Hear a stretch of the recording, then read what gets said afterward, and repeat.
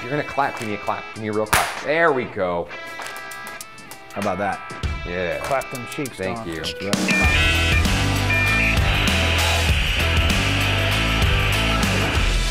Hey, thanks for joining me, guys. Here we are at the end of day 1 of night aerial target engagement with Greenline Tactical and Airborne Tactical Training Solutions. Getting ready to roll into day 2 tomorrow, but before we do that, before we break for the night, we thought that we'd take this opportunity to sit down and kind of have a little fireside chat about night vision. I'm going to ask you guys some questions on the chance that we've got people out in the audience that maybe have not gotten into night vision at all, and maybe don't know what they don't know. We do also have some students from this weekend's class with us, and once I've gotten through kind of some basic primer questions, we'll open up the floor to them. So before we get started, I'm going to have you guys each kind of give me a little intro and give everybody sort of a rundown of what your background is, how you came into night vision, what your night vision experience is, etc. Sam, I'll start with you. Yep, my name is Sam Houston. I've worked for Don since about late 2015, so we're about to kiss a decade together.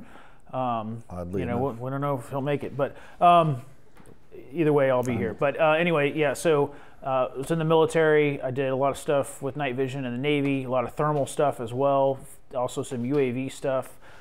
Pretty heavy background in aviation, so this class is kind of applicable and everything like that. I owned and operated a night vision hog hunting outfitting service, and I also used to work at Tactical Night Vision Company. Worked there for about 6 or 7 years doing like the build and repair program, and then some special projects along the way, and all the while doing the kind of the tactical training with Don and another company. So Greenline Tactical has a we do it all. We're full spectrum for sure, but we have a heavy emphasis on the night vision stuff. And I've been right in the thick of it with Don doing the night vision from pretty much day 1 when we started doing it. So, and we're continuing that. Awesome. Cool. Don Edwards, owner, operator, Greenline Tactical, former Army Ranger, SF dude. So my background over the years using this stuff from back when it was PBS-5s, PBS-7s, before we had lasers for the rifles. So I've had sort of a front row seat as a participant in the evolution to get us where we are now. Then was a part owner in another company that specialized in training night vision stuff. So I've been in the tactical night vision game as far as like curriculum development and training and or sales for about 15 years now, maybe a little bit more. I'd have to look at a calendar or something to figure that out. But I was the director of law enforcement and government sales at TNVC for a while, director of training there, stood that up. So not just a military dude who's used the stuff that I was issued, but pretty heavily involved in the night vision industry as a part of the firearms industry as well.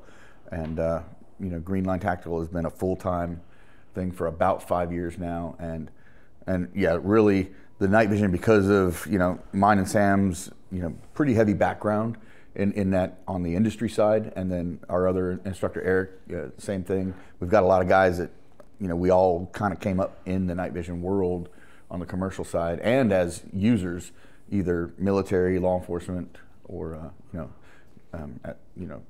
Sam's got a very technical background when it comes to night vision and sensors and stuff like that. So it's really kind of cool to, we love this stuff. It's something we like to do. So that's, we just don't do it because we, used to wear it to go fight people. We like the new technology, and because of that, we get a chance to, discuss this with, companies that are, making new things and consulting now and then and things of that nature too. So, we're more than just guys that teach our carving course at night. Right. So let's start at the beginning then. Again, way back beginning? Oh, Gettysburg. Well, okay, not your beginning. I don't think we have enough time tonight to cover that. But at least some again, very basic foundational night vision stuff, right? There's this sort of, I kind of feel like there's an inverse rule here, that the more tubes that you have on your head, the cooler you are. Well, do you have to have all the tubes? Let's talk singles, duals, panos, fusion. Let's just first talk about kind of what is out there. Yeah. And I would say anybody that says you don't need all the tubes is just because they don't have all the tubes. You know? But yeah, like I said, you know, I was using the PVS 7s, and I know you used them. Yep. And you know, I don't care for them. I understand what they were trying to do, but I also know they were cutting corners. PVS 5s briefly before I started getting those. We used to use those on motorcycles and whatnot. Then the evolution to the PVS 14, which actually turned out to be a better idea than fake duals, because that's all PVS 7s are, is a monocular with mirrors, which is worse than just having one eye and whatnot. So they were trying to get infantrymen to think they had the same stuff that the pilots had, but it didn't. We were dumb enough to believe them at first. Yeah. So actually, this is you and I having a difference in experience here. So I did use 7s for a little while, and then my experience, we went straight from 7s to 14s. Never had the PVS 5. So where does that fall? Well, the 5 was the old square. It was predates. Oh, okay. Yep. The 7. Like, okay. What was it? Clear and Present Danger, when they're sneaking into Harrison Ford's house and it's all dark. Those were PVS 5s. Yeah, it's like a box with. Silence of the Lambs. Those are PVS 5s. Yeah. Okay. Yep. Yeah, so we still had some of those when I was in the Ranger Battalion, and they were actually better for doing certain things because they were actual dual tubes. Yeah.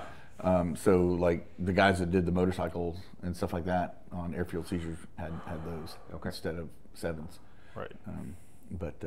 But we had night vision back then, but we didn't have any lasers for the guns, so it was really only for walking around with. And the head mounting solution systems were. The old skull crusher mounts. Yeah, you wore it under your helmet. Yeah. Or a lanyard around your neck, and you just. Nobody ever wore it on their face because it hurt. Yeah. But. So we went. So we went from 14s. Yeah. So 14 started getting fielded kind of like early mid 90s, and you know they were a pretty good evolutionary leap from the 7, even though they were a monocular. And you know, I still, even to this day, like I'm not going to bag on a 14, and especially guys who get them and they train on them and they put the time and the effort into learning how to look at things and interact with their world, because your spatial awareness changes, your depth perception changes. It's not that you don't have depth perception, just that it changes and you have to relearn it. So, if you have the time, energy, inclination, you can do a lot of shit with a 14. You can do more shit with a 14 with a whole lot of training and time under it than somebody who buys a set of panos and only breaks them out once a year to watch the fireworks on 4th of July. It's just go figure. It's like use your equipment. It's like buying a Glock 19 and shooting the shit out of it versus buying that Staccato or Atlas pistol that you never train with or practice with. So it's the same adage. Okay. And then we went to the sort of the modern era of duels, and then so now we're do you want to talk about the evolution of duels and how they came up? Yeah, please. Okay. Well, so and the GWAT was definitely instrumental in that, and they realized pretty quickly the spatial awareness game. Two eyes are better than one. Two eyes are better than one, and really at the time, and I guess I was spoiled, lucky, whatever, what have you, but I was in aviation, so I pretty much cut my teeth on ANVIS 6s and 9s. So I started out with duels, whereas you had to, suck it up with 7s and 14s for a while. But the ground guys, the soft dudes, were like, hey, we want what the aviators want because, for the same reasons. Exactly, same reasons. And the ANVIS systems were great inside a sterile cockpit environment, but you get them on the ground and they're fragile. They're not ruggedized. So you went from ANVIS 6s and 9s for that matter to the PVS 23, which is a little bit of an upgrade, but still not great. And it wasn't until the PVS 15 came out, kind of like, it was about 2002, 2003, the 15 kind of debuted. And that was the first dual tube system that was really designed for ground use. Ruggedized, weatherized. It didn't have the coatings on the lenses that the ANVIS systems had, so you could see more wavelengths of light. They were optimized for soft dudes going around and doing bad things to bad people. Well, and that's let me jump in there on that, because he brought something up about the coatings on the ANVIS on the aviation side, and there's a misconception that if you have aviation lenses or aviation glass, you have better quality, and that's not true at all. Well, not for ground stuff. Not, for sure. They're optimized for what a pilot needs, so it filters out certain colors so that they can still see their instrument panels better and stuff like that. And we've had guys show up with those to do stuff on the range, and there's certain things they can't see. There's certain lights and colors that they're like, you can't see that? I'm like, no. I'm like, oh, you got Ambus 9s on. You got aviation coatings on there. So they're designed to filter that stuff out for the pilot. Yeah. So because it's aviation grade doesn't mean it's better. It just means it's optimized for what a pilot needs versus what a dude who's on the ground needs. And nobody realized that. They were just getting the aviation goggles when they were getting hand-me-downs. Every time they had to get replaced, guys were modifying their helmets to take that stuff. And then the 15 was really the first one that was designed specifically for that. Yep. And the lenses on the 15s were actually really good. So if you have a little set of 15s, like, cool. Like, they're a little bulky and heavy, and they don't get great battery life. But as far as like clarity, image quality, they're great. They're still even in 2024. They're still pretty good. Yeah.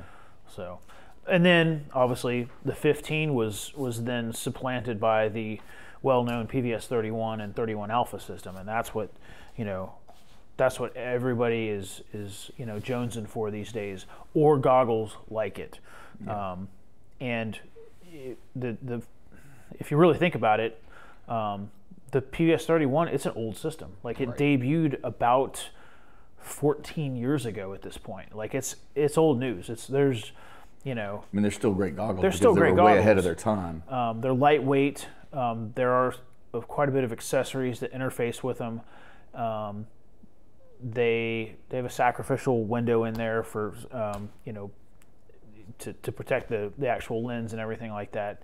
But it does have there's a lot of I don't know, limitations or just downfalls. The proprietary nature of them and stuff like that. And the lack of durability.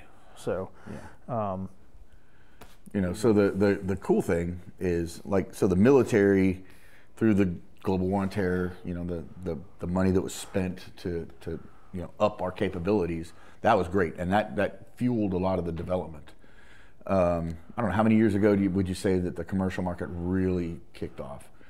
We had, probably right before COVID, so like 2018, We had dual tubes. We had the Sentinels were some of the first real commercial ones. Those are like 2013 is when the Sentinel came out. Sentinels, and like then a ruggedized we had canvas. The NVGs from, and then different companies were coming out with, but it wasn't as mainstream. Right. And then, but now we have, especially with 3D printing, guys can rapid prototype stuff, and there's so many different guys that are into it that we're coming out with all kinds of different types of goggles, and people are figuring out, okay, how do I make a better mousetrap? Well, and that's one of the things that I wanted this discussion to lead into is, now it's not just a matter of dual tubes, quote unquote. There's the military systems, the PVSs, and I remember when the Sentinels came out, and now there's BNVDs and DTMVS and RNVG, ARNVG. Where do you just narrowing down to dual tube systems? Yeah. Where do you start? What separates them? What's worth talking about? So dual tubes basically break down into two different classes or categories. You have fixed bridge, non-articulating systems like the Sentinel, the Mod 3, the RNVG, there's like the low light innovations, Aternus. There's the Artemis. Yeah. They're essentially up-armored Anvis systems. They are ruggedized aviation. They don't necessarily have aviation lenses in them, but they're kind of an evolution from fixed bridge aviation systems like Anvis, and they're still out there. I'm going to be wearing a set tomorrow night on the Bird. My first dual tube was a Sentinel, and they're still same. Yeah, they're keep it simple, stupid, but they're really durable. So if you are kind of a Mongo and you go crashing into stuff from time to time, and they might still be what if you're you prone should to probably breaking your stuff. A good rugged fixed bridge type might be the right answer. And then on the other side of the coin, you have articulating systems. Articulating systems are generally more expensive. They have more doodads and bells and whistles and stuff like that. They articulate out, and you can flip them up, and they, stow to the helmet a little bit better. And I've come kind of full circle. I remember we were real big into durable fixed bridge systems. So we ran Sentinels for a long, long, long time. And again, they're great, but I got a DT-NVG, and I started running it, and I was like, okay. And I could, our buddy John Dufresne was a earlier adopter of articulating systems, and he started talking about the strengths and when you start talking about like getting in and out of vehicles, shoot house stuff, needing to flip one up to utilize, say, like a thermal monocular in conjunction with it, and any number of other scenarios you can think of, that's where you start to see the value in articulating goggles. And now there are articulating goggles that are actually really freaking durable. Yeah, I mean, they proved themselves. Yes. We were skeptical at first about, like, are these going to be rugged enough? It was because I was seeing a lot of 31s break. Yeah. And because that was really the only thing that there was 14 years ago. Yeah, it was really all we had to compare it to.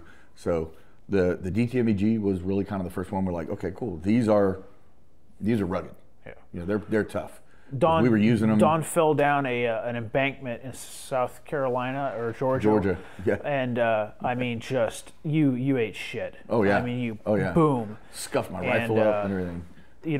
We all run over to him, and the first thing he said was, "How are my nods?" Like, screw me, like, I don't care about me. Look, how are my nods? Oh, you have and a they were broken fine. bone or whatever, that'll heal, but those are expensive. And I was like, oh, they're pretty rugged. They skipped across it was in the dude range. hit the ground like a sack of potatoes. Oh yeah, dude. Yeah, that hurt. Yeah, and those were DT-NVGs? DT-NVGs, yeah. They were fine. They had some scuff marks on them, but no big deal. Nothing was broken. So that's one of the things we have been fortunate over the years. At this point, I haven't used all of the new stuff. There was a point where I could say, yeah, I've used everything that's in production, but now there's every time you turn around, there's some new 3D printed housing or some, possibly even like a Chinese knockoff Argus system. And I'm not going to dog those systems. They do actually work pretty. Like, you have a set of 1431s, and they work. You're stealing IP, I guess, but they're out there. They're not bad. Yeah. Well, and that goes back to your point about 3D printing and rapid prototyping, and now it's like there's all these kind of new. I don't want to say the word proprietary per se, but proprietary or more individualized or niche, housing types and systems. And things like and it's just like guys are, the consumer market is really, really into it. There's so much stuff available to the regular guy now. Yeah. That it used to be, L3 or ITT, they made it. Steiner or L3 made the laser. Yep. And if Carson you don't like lenses, it, suck it. Right? Yeah. That was it. Because the manufacturers were making this stuff and designing it for the military contracts. And if you just be happy we let you buy this stuff. The commercial market. They didn't care about the commercial market. Yeah, I was just going to say the commercial market was basically an afterthought. Right. Because it didn't have the buying power. And it wasn't that big. It wasn't that big because what night vision cost before, it was a big financial thing. Mm-hmm. And it wasn't as available, so there weren't as many people that were into it or wanted it and stuff like that. And now it's I dare say it's probably the fastest growing segment of like the tactical shooting, like market and community. It's not the biggest because it's still the most cost prohibitive, but so many guys are getting into it. Yeah, and the reason at such a rate. The reason is there's probably three reasons. The global war on terror. It's kind of like the AR-15. Guys get out of Vietnam. They're like, well, I had my M16 in Vietnam. I want to buy an M4 AR-15, whatever.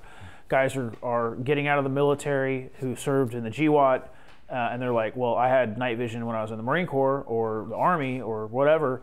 I'm going to buy night vision. So, you got vets, and there's a lot of them. Additionally, you got law-abiding citizens who are like, well, shit. If the military has that shit, I should have access to that technology and everything like that. And hell yes. And people, they've got a little bit more, other than the economy right now, you know, people have had some disposable income, and it's like when you look in your gun safe and you're like, oh, I got like 17 AR-15s and like, you know, 13 Glocks or whatever. It's like, well, now what? Now what? Like, Yeah. I mean, this One of the new answers to whiz that bang question gun is is not night going to be. vision. Yep. Yeah, that is a big thing. Yeah. Plus the hunting, you know, hog hunting, coyote hunting is super popular. Guys want it for that, and it works really well for that. And there's all kinds of other shit you can do with night vision. So Plus, guys it's are just fun. Yeah, you guys You know, are a lot of looking our to do shit in the dark. Students and alumni, that's just their thing. You know, they don't own bass boats, stuff like that. Some of them have all of it, but Man, but a you know, bass boat, fucking balls out, blacked out at 50 miles an hour across a fucking lake in the middle of the night, that'd be fun as shit. Yeah. So you know that's you know it's a hobby too. Right. You know, it doesn't have to. You know, people are like, well, what's the justification? I don't need a justification. It's fun. America. It's fun to Because go out. America, right? It's yeah. fun to go out and shoot my guns with my buddies in night vision and stuff like And that. not get a Why do I sunburn. need any other reason than that? You Yeah. know, Ranges are typically less crowded at night. yes. You know. yes. And you don't get sunburnt. Yep. You know, all that. Because I like to walk my dog in the dark. That's why. Yeah, whatever. Right. Whatever. Yeah, so a lot of guys, it's a hobby. It's fun. You know, they're into that kind of thing. They don't golf. They don't fish or whatever. Yeah. You know, that's their thing. Yeah. Oh, And but I'm down with it. fishing in nods is fucking cool. Yeah. So we had this kind of mass proliferation of you know, dual tube type systems on the commercial side, and then I guess the next sort of branch off the tree, at least on the military side, is you know, would be peak cool guy, which is, you know, either panos or fusion. Or both. Or Or both. both, right? Yeah, right. Or both. And then the integration of, you know, other stuff on top of that, layering capabilities into night vision. Can you guys talk a little bit to that and kind of Well, where we are on that side? The pano thing, you know, I'm going to give, you know, almost all the credit to our old boss at Vic. TNVC, Vic Yeah. DeCossola. They have a really, really strong relationship with L3, and he's the one that convinced them to make that, you know, regularly available. Guys were getting They have it. a storied history, not just L3, other companies like, hey, build that for civilians or unrestrict that for civilians, and we'll stroke you a check for however much it Yeah, costs. we promise that you will sell a lot of it. And they put you their know, money where their mouth It is. started with 31s. And No, then it started with Well, lasers. I'm talking about on, Oh, you sure. know, on this, but yeah, it goes way back to the civilian power laser, class 1 lasers. But with the night vision and L3, it was, you know, the 31s, and then that opened the door for you know, 18s. GPMG 18s. And so, you know, yeah, so I'd say, what you call it, peak cool guy? Yeah. Is your panos with the E-Cody on it. So you got, you know, clip-on thermal integrated into your panoramic vision. It's probably peak cool guy. And Ryan, who's running around here, has exactly that setup. 2 Times 2, right? Yeah. So Yeah, that still doesn't make him cool. just an anecdotal story, you know, they were not, TNVC was not super sure they were going to sell a ton of panos. Man, as soon as they unrestricted those, they sold like 40 or 50 right off the rip. I mean, just boom, shut up and take my money. And they were pretty surprised. They were like, okay. So, and they're kind of like, if we look back on some of the night vision classes that we did, probably starting out, I think we did our first class, 2017 together, and it was, you had like maybe 2 dudes out of 20 with dual tubes. Yeah. Most people were running Predominantly 14s 14s. back Yeah. then. Now I would say you got 2 dudes out of 20 running 14s, and Probably a couple. and 2 dudes out of the 20 running panos, and the vast majority have dual tubes. So as time goes on, you may see you know, almost no 14s and maybe even more panos, and or at least more fusion here and there, or whatever. So yeah.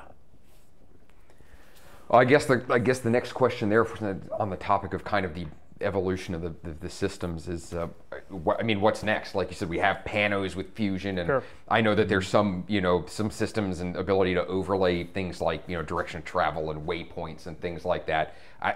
Has the technology reached, you know, its apex, or where? I mean, where is there left to go with I don't know. Every time we say we're probably about peaked out. Somebody Well, picked something up. here's what I'll tell you, and this just happened like an hour ago. I'll bring it up. Our buddy Josh over at TNVC, he's still a builder. I trained him. Good dude, still works there. Every once in a while, he'll text me. He's like, "Hey man, you should see some of the tubes that are coming in these days. Like they got one today that was 40. Like the signal to noise ratio was 46.8, and if you don't know." If you do know, you're like, holy shit, 46.8. If you've been to Night Fighter, you right. know what we're talking about. 46.8 is why haven't you? Breathtakingly high SNRs. Like that's like JSOC spec. I mean, maybe not anymore, but yeah, I would have committed war showing up at crimes to TNVC, get a 46.8 SNR tube. It's 10 years ago. Not, there's better stuff if it's showing up there. Yeah, so the way they make it hasn't changed. They've just gotten better and better, like ARs. Right. Yeah. I mean, the current ARs are basically the same gun that Eugene Stoner invented, but we know more about them. We can make them better. Like cars, same thing. Right. Internal combustion engines are the same, but they're not. Just kind of in that continual revise and refine. So making it better. I still think that eventually digital's going to resurface. Someday. I'm glad you brought that up, because again, talking about the commercial market, there's been kind of a surge in the presence of digital in the last couple of years. Yeah, what we've been seeing lately is more their low light cameras. Yeah. CMOS sensors they don't have what you actually need to actually move, shoot, and communicate right now in 2024. That could change. It will. Someday it will change. Yeah. But for me, thinking back when I took my first night vision class, Don, this was 15 years ago. Don said, "Oh, in 10 years, digital will completely replace analog." Yeah. Well, I should totally believe that. Yeah. And I said it for 10 years. Yeah. And I'm like, 2020 came around and that didn't happen, and it didn't look like it was going to happen. Yeah. And even in 2024, it's like, no, we're not there yet. We're not going to be there tomorrow. And the reason many of us believe that was because that's what big military was asking for. Right. So usually when they start saying this is what we want the next step to be, the industry figures out how to make that happen because they want that money. Right. But it just never happened. And the military shifted its tune a little bit to we like fusion. If you're never going to give us digital, fusion is a good idea. And the tube quality kept getting better and better. The thermal stuff kept getting smaller and smaller. Mm-hmm. So you could, you had these small clip-on thermal imagers and stuff like that, the E-Cody and stuff like that. So it's gone that way for now. But I still think that everything's getting smaller and better. Quietly in the background, there are companies that are still trying to perfect CMOS sensors. Mm-hmm. And here's what's going to happen. People are like, oh, when digital comes out, it'll be cheap. No, when digital comes out to the point where it's usable for military applications, it'll be a restricted technology, just like night vision. Just like night vision used to be. And it'll be super expensive, just like night vision was. And it'll be, a decade or more until it becomes unrestricted and you can get it. And even when you can, it'll be very, very expensive. But that's just the way of the world, unfortunately. Yep. I also feel like I've been in that loop for people saying, oh, in 5 years digital is going to eclipse analog night, and I feel like I've heard it every 5 years for the last 15. Yeah, we've been saying that for 15 years. Yeah. So I still think that is where we're going, and it's mostly because that's what there are people trying to do it, and they'll figure it out. They'll figure it out. Yeah. So you made a comment a little bit ago about the racist one or the no. We'll talk about that one later. Okay, cool. No, you're talking about signal to noise ratio, right? And about how the technology is at its foundation the same, just like with the AR-15, but that the quality just keeps going up and up and up. So when you're talking about kind of assessing the quality of a tube, I know that there's kind of a laundry list of specifications, but what are some of if you give me what are the top 3 things that you would look at on a spec sheet when you're assessing a tube? SNR, EBI, and probably I want to say halo value, maybe, or luminance gain. Okay. You know, Can you talk through kind of what some of those, what do all those mean in terms of like what I'm seeing when I Sure. look through the tube? so signal noise ratio is basically the tube's ability to build an image as the light level drops. So tubes with higher SNRs will build a better image, or at least the image will look better to the end user as the light level drops, as opposed to tubes with lower SNRs. The darker it gets, you know, it starts to, there's a phenomenon called scintillation, that fuzzy white TV screen effect, and eventually it just gets really, really bad and then really, really dark, and you don't see anything. Tubes with higher SNRs, you'll maintain that performance, you know, far longer as the light level drops. So SNR is important for image quality. And I would say it's probably the king daddy, that and, I mean, yeah, probably the king daddy of tube specs. EBI can be very important depending on what you're doing and your environment that you're in. And that's like EBI's equivalent of background illumination, and it's the lowest light level at which the tube can produce an image.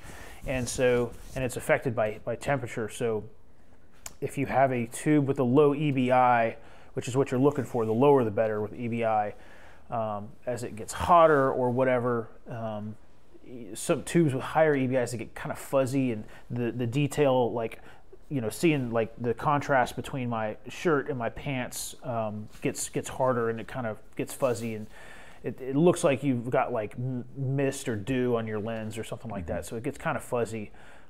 So depending on what you're doing, again, and the environment you're in, I think it's pretty important. If you live in a cold environment, you can get away with higher EBIs than guys who live, you know, down south where it gets hot in the summer.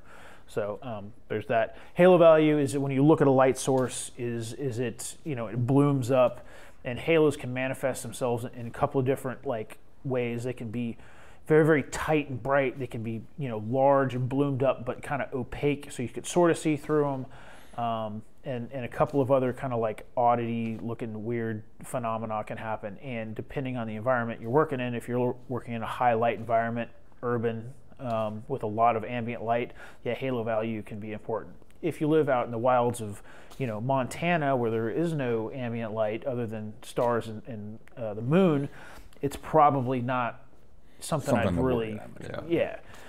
And then luminance gain, how, like, tube brightness. You know, older tubes have sometimes they have lower luminance gain, so they're just not as bright. And it's basically voltage applied to the tube is how it breaks down. So some of the new tubes, the L3 super gains, they're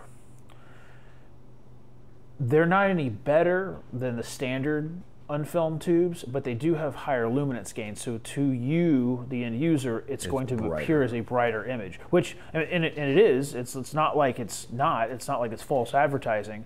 But depending on the environment you're in, it may be worth the cost. It may not be, but it's still something to consider. So those are the important ones. And like there's photocathode sensitivity and everything like that. But if you've got a really good SNR, your photo, it's just going to work itself out. And photocathode sensitivity is going to be good. So I'm like, SNR is where I'm looking at. It's going to. I'm going. That's the one that impresses us the most. Okay. Yeah. There's also line pair resolution, but that really starts. I only care about that. I won't say I only care about that, but I really care more about that when we're talking to like a magnified, like clip-on night vision devices where we're using magnification to zoom in. If we're using you're going to use it for some sort of photography or something like that, where you want a cleaner picture. Yeah. You might be zooming in on the image or something like that. But you know, the old saying, if the minimum wasn't good enough, it wouldn't be the minimum. Is true. 64 line pair is the minimum standard, and the human eye can't really, you know, younger eyes can probably see the difference. You and I aren't going to hardly tell the difference between the 72 and the 64. Because you're and old. then there's exactly. Yeah. Yes. Has-beens. Yeah. I do sign the Dinosaurs. front of this check. Yeah, but you got to use readers to do it. It's okay. So the one metric that hasn't come up, which is interesting to me because it's the one I hear kind of parroted all the You're time. about to say it. Yeah, I can't not say it. I'll take FOM for 5,000, Alex. Yeah, please. So FOM is not, it's not a data point per se. It is signal noise ratio multiplied by line pair resolution. And we just said line pair resolution isn't that big of a deal. Right. So FOM was established by the U.S. State Department to classify night vision as performance levels for night vision.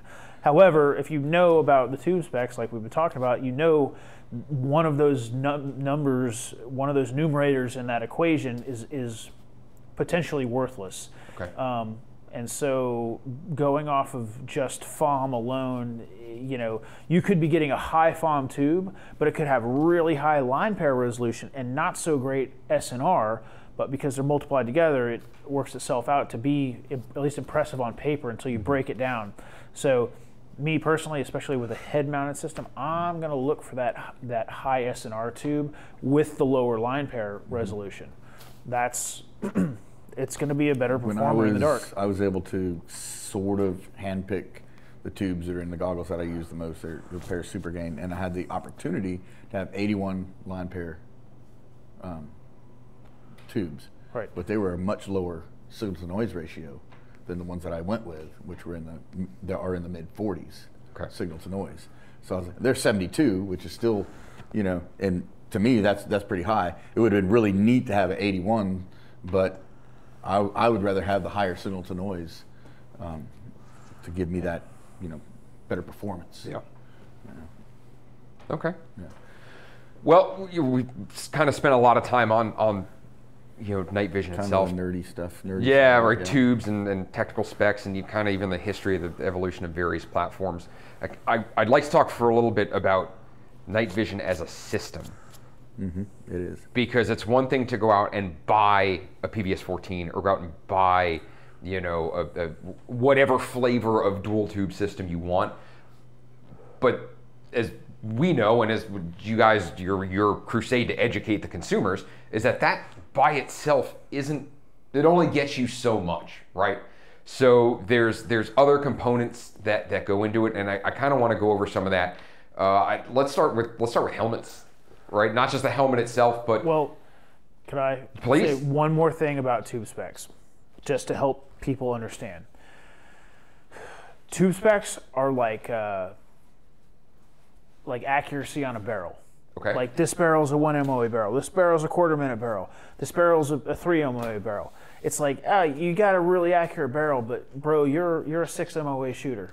So, like, if you don't train and you don't learn about this stuff, it doesn't matter if you have super high spec stuff. If you can't walk a straight line without tripping over your freaking self and falling into a ditch, you're a liability, not an asset, and that's putting it lightly. And at some point, you're chasing your tail. Yeah, don't chase the FOM dragon. Don't if it means get a good quality for what you're spending. Because I also understand you're spending a lot of money, so you want to make sure you're getting good the right best now you can. is better than something great 2 years from now and waiting. So yeah. So, but dudes can get paralysis. Yeah. Trying to figure out what should I get. Is this dude? The old analysis paralysis. Just about, I mean, almost all of the stuff that's coming out right now, even that would be considered mid-tier to a lot of people, is way, way better than what we had just 5 years ago. Yeah. So, and we got dudes still rocking tubes they've had for 5-6 years. No big deal. We got dudes rocking tubes that are 15, sometimes 20 years old that they train on them and they can do shit with them. So. That does get a lot of people that get sucked into that, But I also understand you're spending a lot of money. You want to make sure you're getting the best thing you can for the amount of money you're spending, and But at some point, it's like, just get it. Yeah.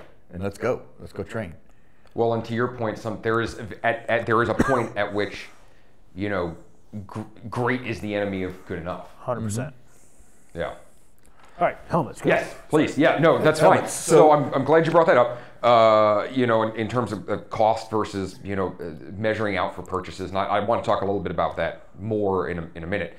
But let's talk about so let's look at night vision as a system. Sure. Right. So from your guys' standpoint, sort of what are the components of a complete system, and what do you need? There are 4 things that you need. You need the NOD, the night vision optical observation device, and that's square one.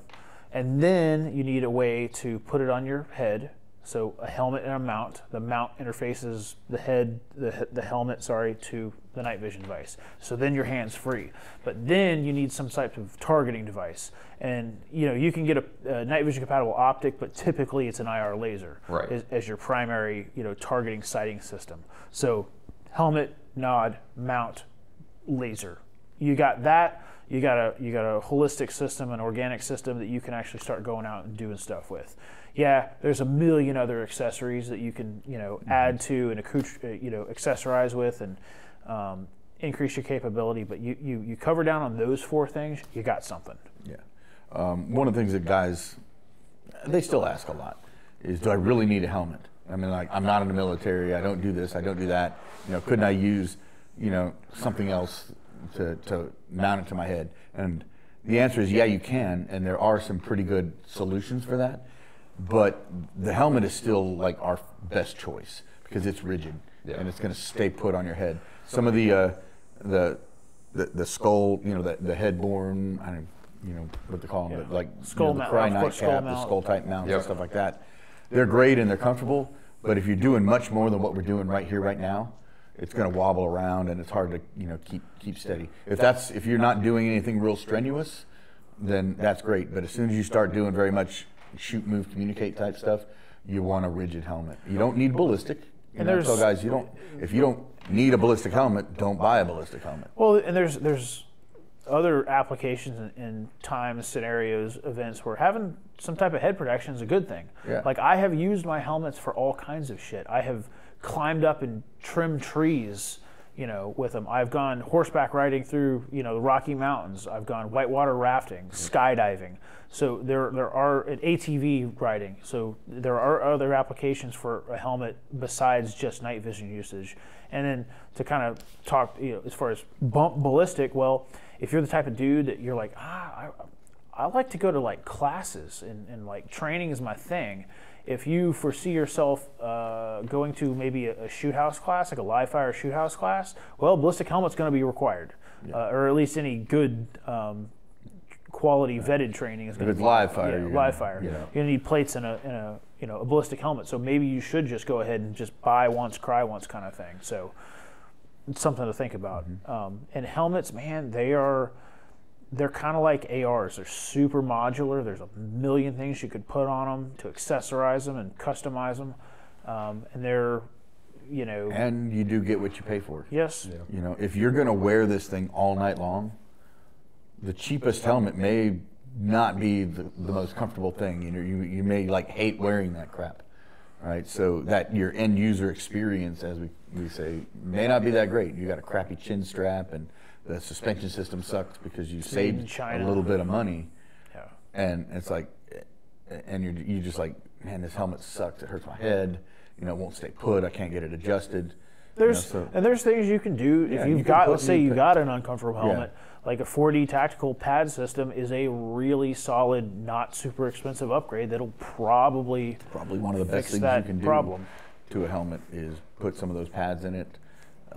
A good chin strap if it didn't already have one, but because you're going to pay a few $100 for a good Ops Core, Team Windy, or something like that, even a polymer bump helmet. And I think, like, when you start talking about getting into the night vision realm, you have to understand you're so far past like walking into that gun store and buying that first Glock 19. That's kindergarten. Right. You were talking collegiate level gear sourcing. Like we're Division I, SEC team at this point. You gotta have to sit down and have that kind of come to Jesus talk with yourself. You're like, I'm gonna spend several $1,000s to get into this game. There are certain thresholds that you need to hit. It doesn't mean you have to spend $20,000. But you're going to spend a few $1,000s to get something. If you go into this with the idea like, hey, I'm trying to do this the cheapest way I can, you're going to be disappointed. Oh yeah. You're going to end up with stuff that you wish you didn't have. You're like, oh, night vision's night vision. Yeah, it is. But if it doesn't work well and it doesn't fit well and the accessories are cheap junk. Or I mean, it's like buying, and not to disparage companies, but here we go. It's like buying an Anderson AR-15 versus, say, like a novice. Yeah. Like there are AR-15s, but there's a giant difference between that. Yeah. And guys who are just like, I want the cheapest AR. You can do that, but don't think that is going to give you the same performance, as something that is designed and built for war. There is a happy medium. There is. And your budget will help you decide that. Right. But if you go into it with the idea that, hey, I want to do this on as, shoestring of a budget as I can, you're going to probably be disappointed in how you end up. Yeah. It just is what it is. And I'm not saying, not going to get on the don't be poor train or whatever, but it's just like, understand that it's like going out and buying a car. Yeah. You're going to have to spend some money, even if you don't get if you don't get your dream car. Yeah.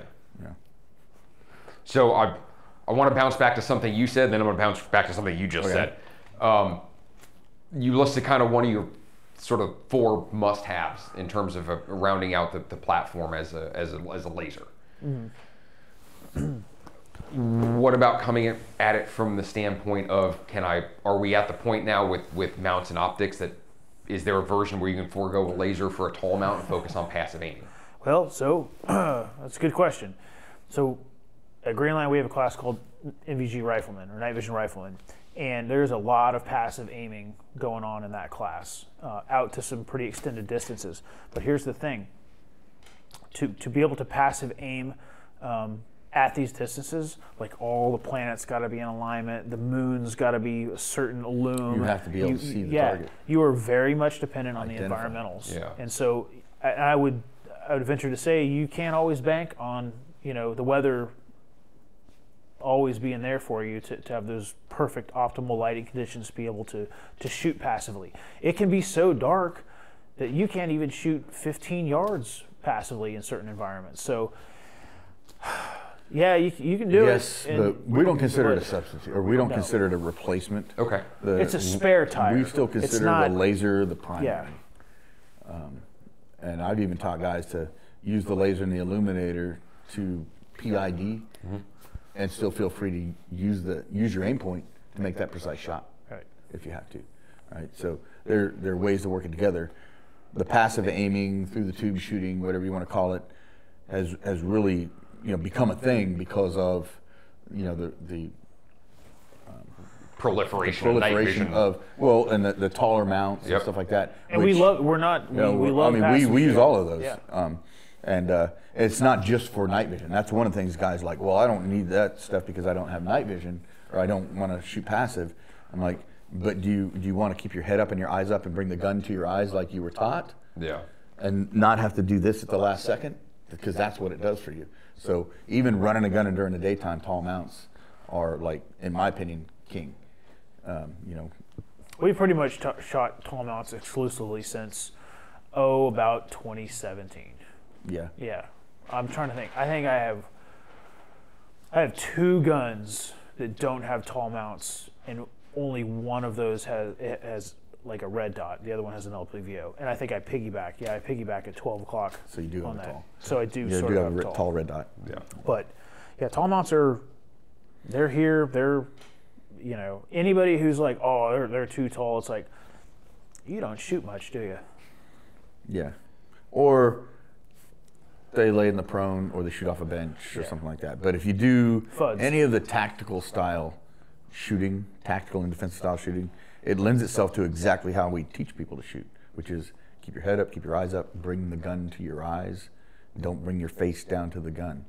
And we, over the years, always taught that and said that, and then we use these lower 1/3 co-witness optics mounts, and then we had to get a cheek weld. So we would do all of that and still have to do this to see.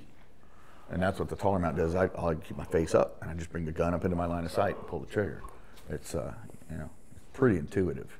And the first time I shouldered. It was when pretty much the only thing on the market was the Knight's Armament, skyscraper mount. I was like, what's the big deal with this? And the first time I threw that thing up to my shoulder, I was like, I get it. Yeah. I get it. And then I realized, this is really allows, I didn't realize that I was doing what I just said before about like teaching people. I was taught all those same words, and I'm saying all those same words, and then having to still get my face down and get a cheek weld. Yeah. And I never realized it until I didn't have to do it that one time. I was like, holy crap. So I convinced ADM to come out with their version of it, and then we're close friends with the Unity Tactical guys, and now a lot of Reptilias. And now there's again, just like dual tube housings, right? Now there's all kinds of options when it comes to taller optic mounts. Right. Because it just works. It's a good time to be alive if you're wanting to buy a tall mount. You've got a lot of choices. Yeah. So to go back to something that you said right before I bounced to Sam, talking about again, don't get wrapped up in chasing your tail, and don't let great be the enemy of good enough, and things like that.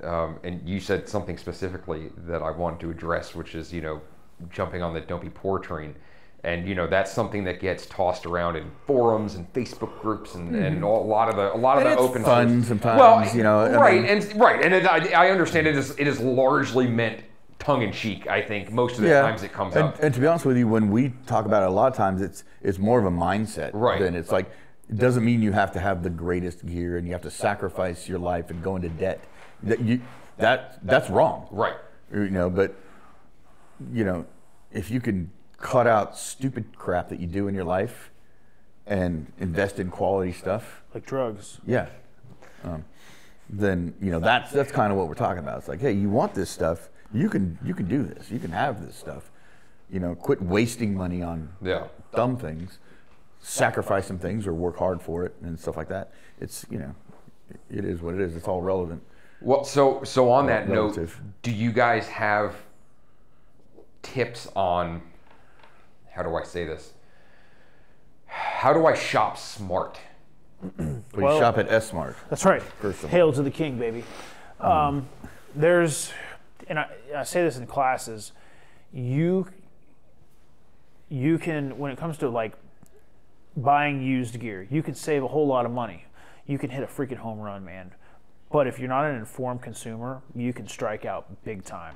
So being an informed consumer can save you a lot of money. And it's going to take you, you're going to have to go look up the information. You're going to have to watch videos on YouTube and other places. You're going to have to do some reading. And it's you need to do some research into the people that you're getting that information from. Oh yeah. Also. Yeah. The internet is full of great information as it is just toxic, cancerous bullshit from dudes who, like, their experience with night vision is they just went through their first airsoft tournament and now they're opening a night vision company and they're recommending certain products based on this one experience they had like 3 weeks ago. And I'm not even exaggerating. Like that's in 2024, every time I turn around, it's like, oh, another guy's opening a night vision company. Okay. So again, buyer beware. So again, you can go read on the internet, you can do your research and everything like that. The other thing is go to formal classes, go to night vision classes. It's kind of the life hack. It's the shortcut between point A and B. In 2 nights, maybe 3 nights of training, you'll learn what you're looking for. It would probably take you a month or 2 researching on the internet, and you're going to learn from subject matter experts, not from dudes who just got done with their first airsoft tournament. And all the same stuff. If you're into going to rifle classes or pistol classes, also applies.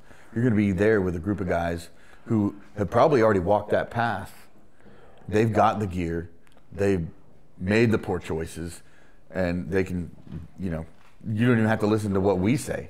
You could ask the other guys in the class, like, hey, how do you like that? Why did you buy that? And they'd be like, yeah, I bought this before. Oh, shoot, that might have been what you were thinking about getting. If you call a company, and I'm not saying you shouldn't call a company, because definitely go shop around, but understand, they're trying to sell you a product. Right. classes are not necessarily trying to sell you they're just trying to give you the information, and then you, based on that information, you formulate your plan of attack when it comes to going and buying the product. So I'm not saying don't go talk to companies and call them up and ask them stuff, because you should do that, but don't just call up one and be convinced right off the bat that this is the next best thing since sliced bread. Like, go, do your research, man. You were just talking to the salesman, of course you. Yeah.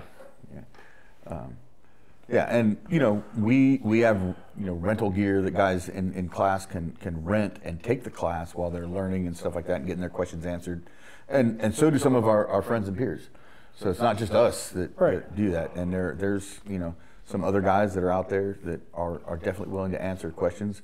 One of the things that is a little bit different about our class is we are very information heavy, to the point where we've been like chided, I wouldn't say criticized, but chided for like how much we spend in a classroom type environment talking about it. But we only spend time in the classroom when the students are asking questions. Right. It's like, we're here to answer sometimes your they never questions. shut up. Yeah. They never stop asking questions. So that's that's how we okay. know people are interested in that Yeah. stuff. Well, I'm glad you brought up the rental gear stuff. That is a little tougher to find with night vision.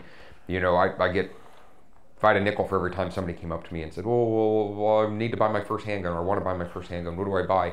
My answer is, if you have a range near you that has rental guns, rent every single gun that they have, and try it. And like you said, you'll figure out what you're looking for. Maybe, hopefully. In combination with research and talking to people and vetting your information sources. Unfortunately, there's not a lot of, there's no, gun stores don't usually have night vision rental counters, you know what I mean? Mm-hmm. So for you guys to offer that, that's good. And I know that you guys aren't the only ones that have that available, but I would say that for anybody that has the opportunity to kind of do like a try before you buy. Yeah, and our gear's not the stuff that you would necessarily purchase. Yeah. Some of it's been around for a while, but it gives you the opportunity to train with night vision, with goggles and lasers and all that stuff, and ask the questions. And you may the more modern gear may be what the other students have. Our stuff it's pretty up to date, but it's not the latest. We have a pretty good mix of like kind of older, green phos stuff, and I think it's good to have that stuff so guys can go, well, maybe I don't need to spend $12,000. This to me is good enough, and it meets my budget, and I don't have to take out a freaking I don't need home equity loan to freaking right, especially buy this if stuff. it's not in your budget. Yeah, because we'll never, we might tell guys, hey, maybe you should wait a little bit longer and save a little bit more, but don't go into debt thinking you have to have that super expensive thing. And like I said, guys will run an older set of green tubes. It's like, well, this is pretty fine. They'll look through the other ones like, oh, these are awesome, but I ran the whole course with same crap that. And here's the other thing. Say you do have a lower performance set of nods. It's old in the teeth, if you will. A really good laser-based illuminator will kick the performance of that up to probably the same level as super high performance stuff. So yeah, maybe save a little bit buying an older or a less capable thin film green phos system, and put the money you saved into a really good laser illuminator like a Mall or Ninja or Raid X or something like that, if you can stomach that, and that's a pretty damn effective package right there. Yeah, that's good. That's what I was hoping to get to, right? Is what can you? I don't want to say trade off, but what can you trade off? Yeah. As soon as you introduce your own high-powered infrared energy into the equation, those low specs matter so much less. Right. Yes. Well, and what's perceived as low. And like I said earlier, what we call low now was a unicorn tube once upon a time. Right. Not that long ago. Not all that long ago, Yeah. especially for some of the stuff. Or what we consider normal right now, a few years ago was like very rare. Yeah. So don't worry about it. You don't have the latest and greatest if you're not in the latest and greatest budget. Yeah. Arena. Well, I know You said that sometimes you guys wind up with students that don't shut up, but the students that you've had here have been very quiet and very patient. So I would like to give the guys that are hanging out here a chance to ask some questions if they've got them. So, gentlemen, I think we bored them to death. Yeah, we might have burned their fuse. I need one of those guys to toss me one of those lighters behind you on that. Yeah, I actually, because my cigar went out. Luke, my There you lightsaber. go. Thank you. My lightsaber. I'll bum that off you when you're done. Yeah, like I said, you guys have been troopers hanging out while we kind of jaw jack over here for a while, but let's hear from you guys. You know, what questions do you have? What did we not touch on that you'd like some more information about? I would ask about like what are contract tubes, maybe some of the inherent risks around purchasing contract tubes versus going with, you know, a vendor that's got a warranty or something like that on the tubes you're buying. You see them all over the internet, like housings that are coming with like Omni 5 or 6 or 7 contract tubes. They're typically like Green Foss. What are your opinions on those? I mean, my first set of duals were, I think they were like Omni 4 tubes, and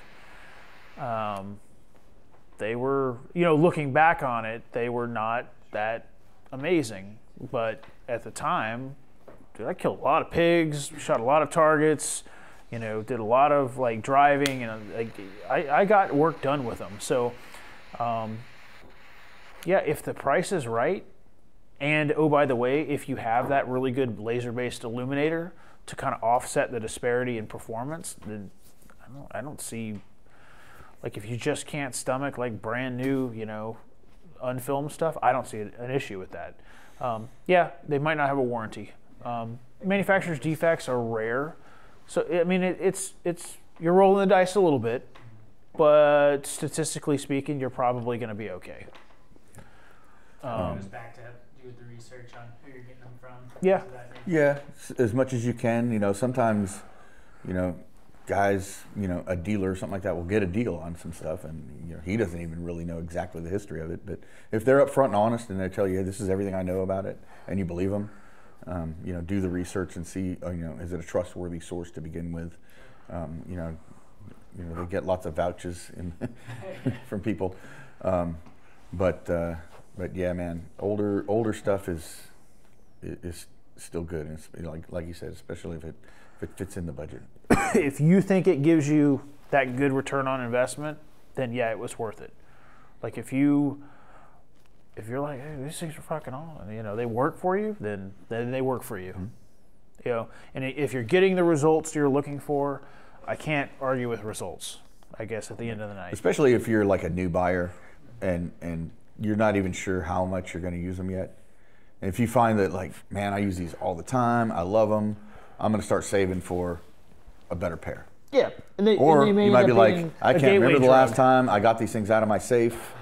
You know, after 3 years of owning them, you might end up selling them. Or, you know, and plenty of guys are like, yeah, I don't ever have time to use them anymore. I have a family emergency. My nods, you know, I'll get another pair later. Yep. You know, or whatever. You know, there's all kinds of variables. So yeah, you know, we used to joke around a lot about it. We've softened a little bit. Yeah, as far as like the whole "don't be poor" crap, I think it's kind of played itself out. Here's the thing to remember: be smart. You've got night vision. You can see in the dark. Maybe you can't see in the dark as well as somebody with like super high performance, but you can see in the dark. Like that makes you better than just about everybody 100%. Yeah. So. What else you guys got? Sure. If someone wants to walk into a room that's white lit with night vision, without looking at the source, are photons, or does white light hurt, or is it white lit? Define what is white like lit? we're in a room we're in okay. right now with light bulbs. Do those hurt night vision, or are photons just photons? Well, regardless. So yes and no. Obviously, modern Gen 3 night vision, for the most part, is auto-gated. Auto-gating is a self-protection feature that it protects the tube against, you know, high light exposure and everything like that. So lighting like this, no, not going to hurt night vision. I could probably wear it in here for a couple hours and it wouldn't be that big of a deal. That said, how does night vision get damaged? Light exposure. So, you know, technically, yes, you are you're not damaging the tube per se, but you may be reducing the tube's life. Through you're causing it to lighting. work harder. Yes, you're causing it to work harder.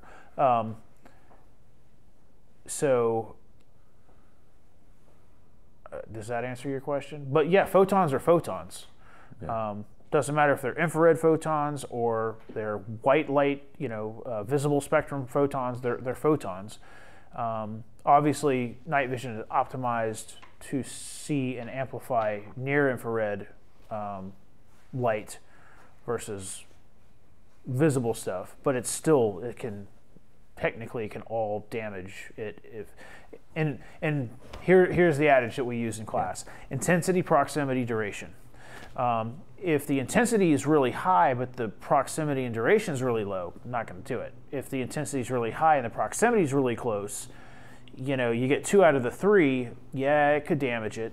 But if the intensity is really low and the proximity is really low, so the best bet is if you don't have to expose it to light, if you don't have to look at that bright light source, then don't.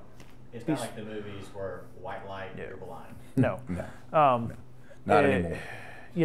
Use it, don't abuse it.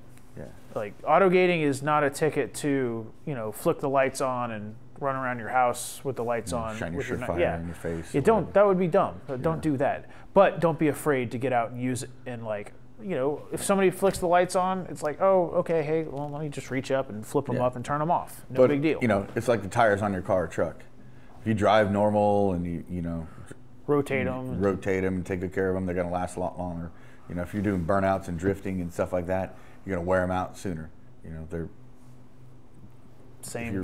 Going in and out of a lot of highlight environments and stuff like that, you're putting a lot of strain and stress on the tubes, and you may shorten the life. But I only know of a few people that have ever used their nods so much that they actually burn them out. Anything else? One more. So now you've figured out the tubes that are appropriate for you in your situation. How do you care for them? Well, the cool thing is you don't really have to do much. If it ain't broke, don't fix it. Inspect the unit for wear and tear and cracks and breakages and stuff like that. Take the battery out when you're not using it. Clean the lenses periodically with some good quality lens cleaner. But outside of that, there ain't much you got to do. Yeah. Some guys like to get like a Pelican case or something like that to, like a rigid case to store them in so they don't get crushed or drop. If you drop it, it's in a padded, case like that. The one thing I warn people about is be careful that you don't trap a bunch of humidity inside of it, because they're designed to be waterproof, but they'll also keep it inside there. So make sure everything's dry, or throw some silica packs or something in there with it, or whatnot. You go buy a couple packs of beef jerky, eat the beef jerky, take the silica put packs. the little things in there. Yeah. Or buy some shoes and take the little out of your sneakers. I'd rather my nods smell like beef jerky than shoes, but you do you. Yeah. But that's one thing. Just don't use any harsh chemicals. If you treat it like you would a nice rifle scope or something like that, you're fine. They're designed. I've been saying this for years. These things are made to be issued out to 19-year-old infantrymen and taken to war. And these are dudes that didn't even spend their own money on them. So you think they take good care of it? No. Awesome. In 2024, what's like a good, better, best budget for a guy who's coming in, who wants to do it right, who's going to do the research, who wants to buy, the 4 things we're saying? Is it like $2,500, $5,000, $7,500? Like, where do you guys see a good, better, best for a I would say good probably about $4,500 to $5,500 bucks. PVS 14 with the bump helmet amount and a decent laser. Yeah, about $4,500 to $5,500 bucks. And you can, you can fudge those numbers a little bit. If you go used, you get a good deal. So maybe just because you go used, you come in at $3,500 to $4,500 bucks, somewhere in there. But what I'm saying, that the $4,500 to $5,500, that's brand new retail pricing. The better would be, about $8,000 to $10,000. You're starting to step into. You're definitely in the dual tube realm. Maybe you're getting white phos. You're probably not gonna get unfilmed systems at closer that to 12. Yeah, but you're probably, a good mount, a good helmet. It could be ballistic depending on which one you buy, and a decent laser. And then $12,000 to, we'll call it $16,000. Then you're in unfilmed territory. You're in what I would consider like 3rd gen laser territory, MAL, Radex, Injal, Wilcox mounts, probably an Ops Core or a Team Wendy, American-made ballistic helmet. You're willing to spend that much money, you're going to get something that's, probably equivalent to what most soft guys are issued and running around with. And then, ultimate best, you're looking at, I don't remember how much panos are these days. Panos are about $42,000 these days. So, and if you're spending that kind of money, you're also buying the best lasers out there. You're going to be putting them all, or a Raid or an Injal and stuff like that on there. So you're up there. And like I said, guys are buying it. I mean, and guys buy Porsches. If you've got the cash on hand, dude, buy it with your credit card and bank those reward points and use those reward points to credit card off. Buy the accessories and the add-ons and the accoutrements and the nice-to-haves with your reward points. So, if you've got 16, would you rather someone spend 12 and 4,000 on training, or yes, like what's the ratio there? Yeah, training, definitely factor in training. Training's not as expensive. But it's key. And I'll touch on the training stuff a little bit. You sure you're qualified, Don? No, but I'm going to do it anyway. One of the things about night vision training is, I'm not saying this is a must, but it's a really, you should be already an experienced student of the gun in the daytime. I've seen a trend over the past few years of guys wanting to get into night vision before they're even into shooting, right? And I'm not saying it's a disaster. It doesn't usually work out for guys because it's like they're not even comfortable in the daytime shooting as they think they are. When you take a night fighter course from us or anybody, it's like we're not there to teach you how to shoot the gun and run the gun. If you're not used to that already, you're going to be way behind. And what you're not going to be doing is you're not going to be learning the stuff that I'm trying to teach you about night vision, because you've never been a student on a firing line in a class before, and now you're doing it for the first time at night. So you take your time. If you're like, I want to get into it, I want to do this, and this, and that, well, night vision is not really a starting point. It's more of a destination. Yeah, you got to play pee-wee football before you play Division I college ball. You know what I'm saying? Not saying, you have to take years and years and years to get there, but, night fighter shouldn't be the first formal training course that you've been to. Or and there are other, things like that. Same as like a shoot house course shouldn't be the first formal firearms, training course that you've ever taken, even though some people do that. It's a progression. We can tell in about 10 seconds on the range, after guys put their gear on and step up to the line, who's ready and who is going to struggle in about 10 seconds before the shooting even starts. So it's just how they hold their gun. It's like, okay, I'm going to be watching you, buddy. Well, and it's not just that. To me, I feel like you've done yourself a disservice, because you're going to be struggling just to learn the stuff I'm trying to teach you. You're not going to get it. We're worried about you, not saying there's, very rarely we have people that are unsafe, but the sad thing is they're always in my classes. Yeah, they're always, But the sad thing is, like, you weren't ready for this because you're like a fish out of water kind of thing. So definitely, if you're thinking about doing this and you're not already in the shooting community, taking classes and doing stuff like, get in, get that AR, don't worry about the laser, all that stuff, get a good light on it, a good sling, a good optic, and take a class. Get out there, and you're going to run into guys that have the stuff that you're going to meet those guys in daytime classes that are into night vision, and make friends with those guys, learn from them, get advice. It's a fun community to be in. Yeah, if I had, well, I mean, I got into training just about as soon as I could, but man, I wish, looking back, I'm like, man, I wish that somebody had, you know, mentored me or directed me and like, don't buy that stupid piece of, you know, fill in the blank, you know, inanimate object that goes on the gun. So going to classes can end up saving you a lot of money by making you not spend stuff on fluff gear and zero value added, you know, upgrades. Well, even a night fighter, we get dudes ask like, "Oh, should I buy this to bring to class?" Whatever. I'm like, if you have the minimum stuff that we say, or if you're renting our gear and you have, you know, everything else, show up and learn. Then go spend your money. You know, start training, have, you know, what you need, and then get into it, because you'll learn what works for you, what doesn't work for you. You'll learn from the other guys in the class. Like, oh yeah, don't buy that. You know, this, I had all kinds of trouble with that.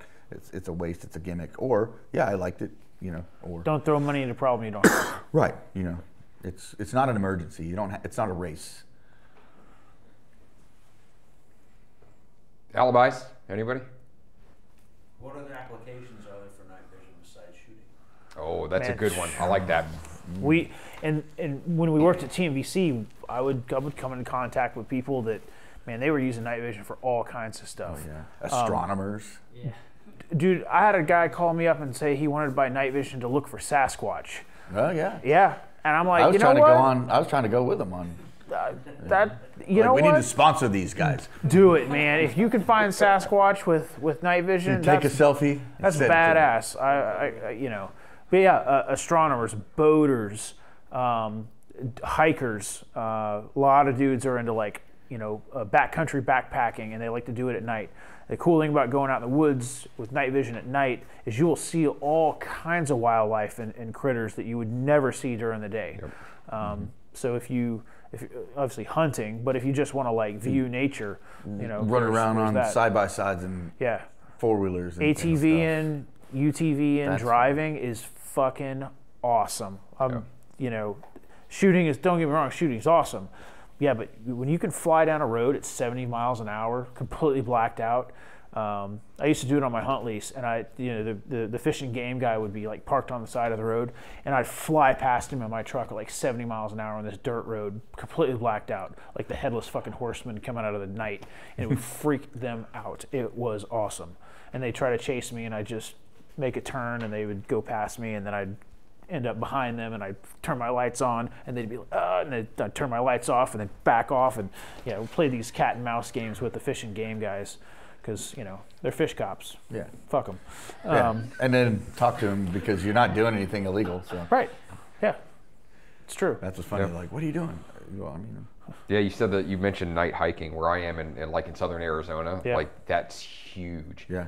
You know, for the wildlife, there's so many trails out there, and there's so many mountain ranges to hike, and I know it's hot there during the daytime. Right, yeah, well, and that's the other thing is, right, especially, over the summer, nobody wants to go out when it's 110, but when it's a balmy 92 at, midnight.